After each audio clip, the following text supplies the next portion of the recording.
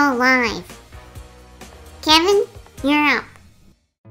Hey everybody, welcome to an episode of Cupid Calls with your host, Biscuit.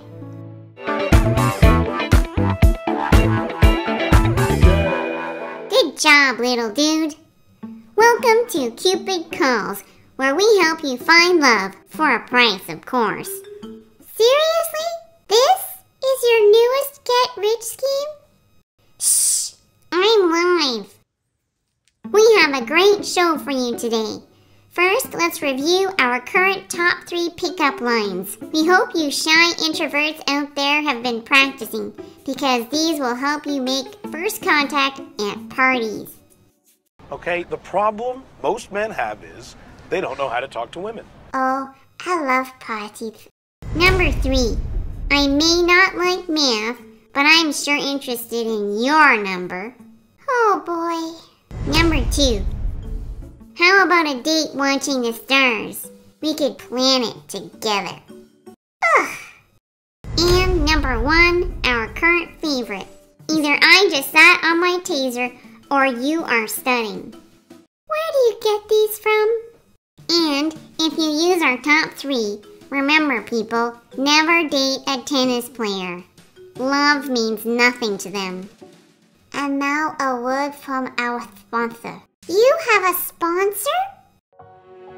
Give the girl of your dreams a bottle of soda water. Guaranteed she'll be swept off her feet. Okay, on to the most popular segment of our show. Dial L for love. Dare I ask? It's the call-in portion of the show. Today we're taking calls from anyone who wants to send a special message to their honey bunch sugar plum. Do we have any calls, Kevin? The phone lines are jammed. I think it's raspberry jam. As long as it's not marmalade, Kevin. Who's our first caller? It's Ewan from Scotland. Okay, Ewan from Scotland. How are you doing today? I am very good, thank you, Biscuit.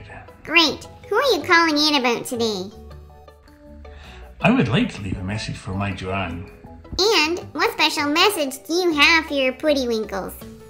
Well, I would like to ask if you would be my wife.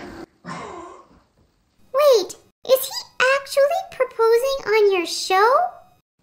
Yes. Aww. Congratulations to Joanne and Ewan. You know, if your proposal was on Cupid Calls, it's a match made in heaven. Okay, time to wrap it up. That's all the time we have for today's episode. Remember, everyone, if you're looking for a date for Valentine's Day, it's February 14th. Bye, everyone.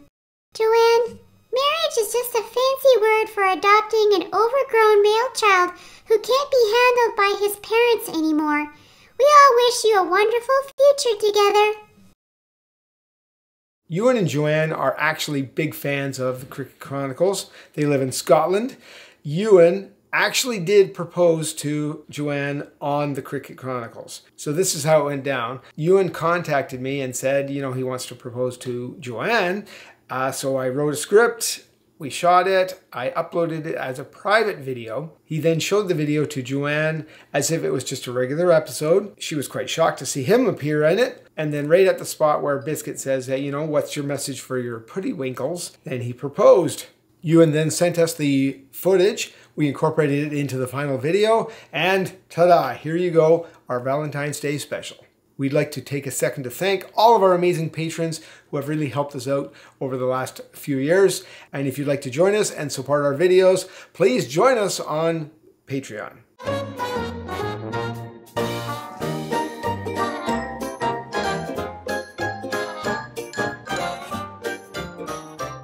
Okay, we are setting up for Cupid Calls, and Kevin decided that he's going to sleep on the ottoman, upside down. Lights, camera, and green screen.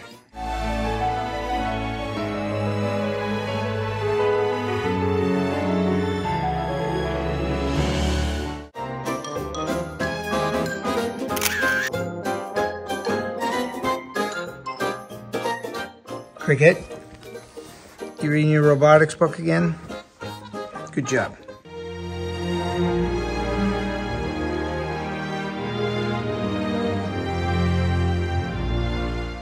Okay, Kevin's doing his lines. Biscuit is drilling all over her shirt.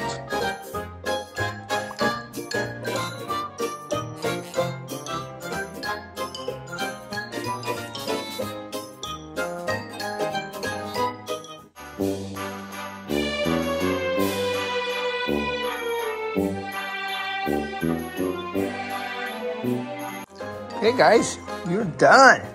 Nicely done.